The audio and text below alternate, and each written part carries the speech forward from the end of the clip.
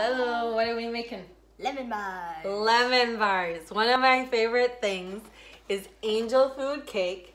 And now you're going to mix that with your luscious lemon curd, my other favorite thing. Yay! So you make the luscious lemon curd just like it says on the back of this package. You're going to whisk 3 eggs together with a package of your luscious lemon curd and a half a cup of water. So I just put it in our rectangular steamer, mixed it in with our mini whisk. I microwaved it for 1 minute, whisked it, microwaved it for 1 more minute. Then I mixed the lemon curd with the angel food cake. The lemon curd replaces your can of lemon pie filling.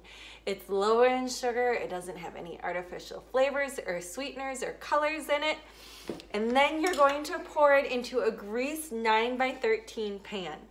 Bake that at 350 degrees for 35 minutes and it turns out perfect with a nice crust. My favorite are the edges or the corners. I don't know if you like the edges or the center pieces. Yum.